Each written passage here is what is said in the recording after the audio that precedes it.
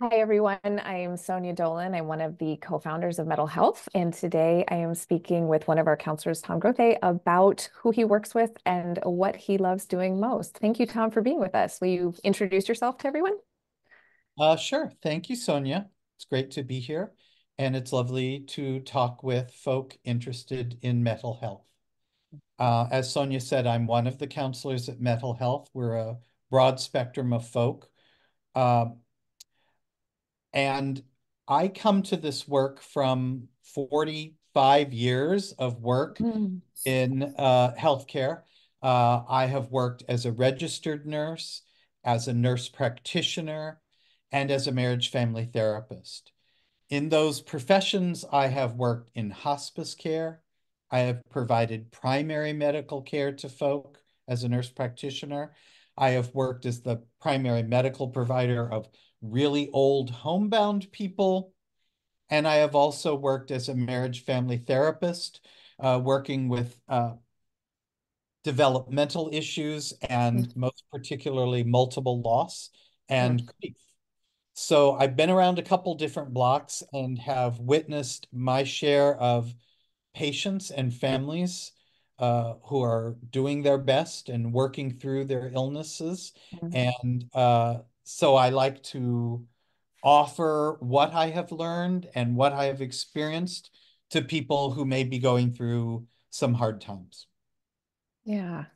And I'm with all those different locations and years of working, how are there any themes on how you see serious chronic illness, terminal illness affect the people that you're working with?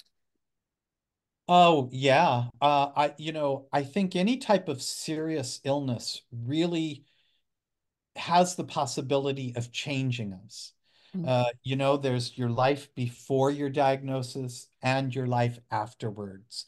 And it has the possibility of really dragging a person down, but it also has the opportunity to make you consider what's valuable in your life and Mm. what really matters now.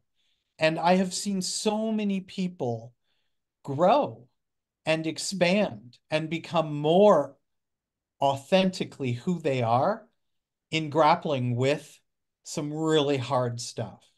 And that's Mm. always been terribly impressive and very moving to me to watch someone grow in the midst of their suffering. Mm. Do you think that people have the capacity to do that on their own, or do you think it does, in fact, take discussion and community and someone to bounce off of to find that momentum forward? Well, I do believe that any serious diagnosis or illness requires a community. Hmm. I think that none of us can do this alone.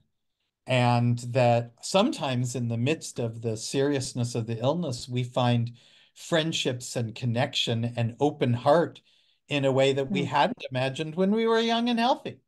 Hmm. I think that it's really good to work through and process some of what you're thinking and feeling.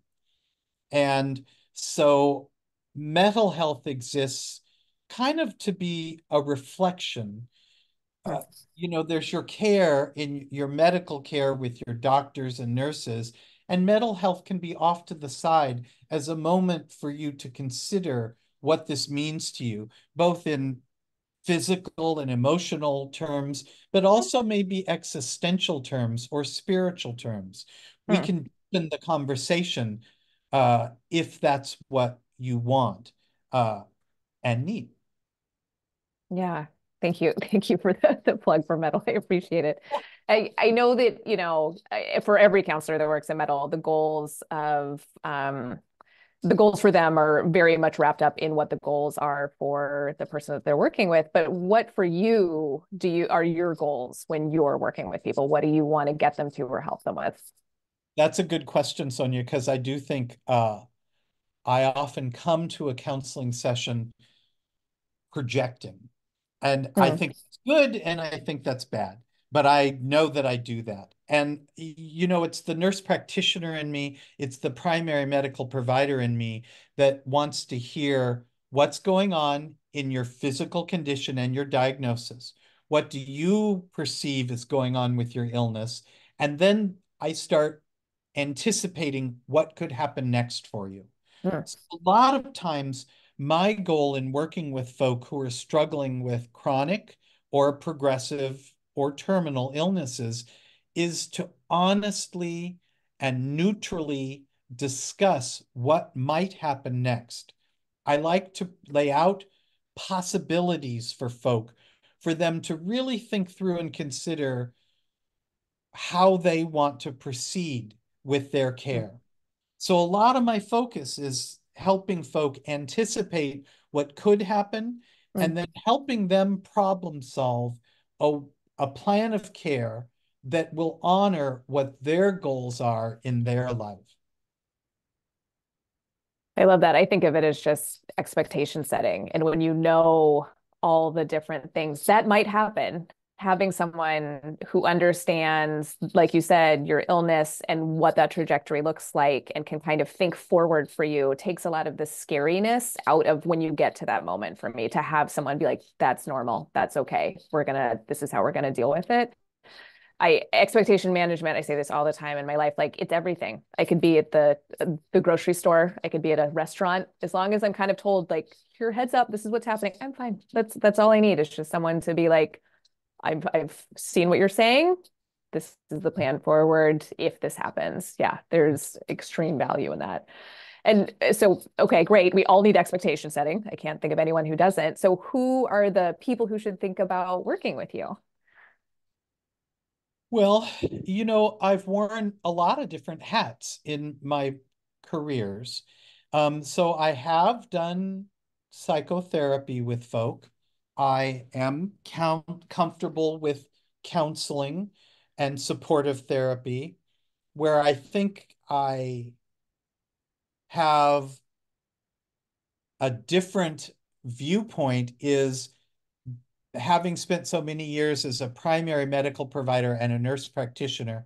So Mm, people will come to me with fairly dire diagnoses, maybe of dementia or Parkinson's, chronic obstructive pulmonary disease, mm, diabetes, just as something that they're struggling with.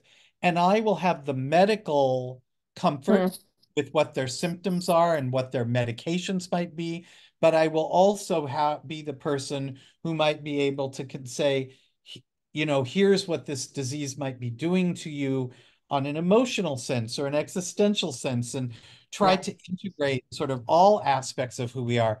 So I would say the people I feel I can really help is folk who are struggling with a pretty bad diagnosis. Maybe Mm, it's at the beginning, maybe it's at the end, maybe it's in the middle, and their families. mm, Because I think families are often forgotten, and yeah. I think that families are just also affected by serious diagnoses. So I might sometimes counsel couples or Mm, families or individuals. I might counsel caregivers because, of course, I mm. have 5 years of being a professional caregiver and I've cared for many caregivers. So I understand some of what they're going through too. Okay, so everybody, the answer is everyone. Not a bad answer. Thank you so much, Tom, for sharing a bit about yourself with us. We really appreciate it. All right. Nice to meet you all. Take care.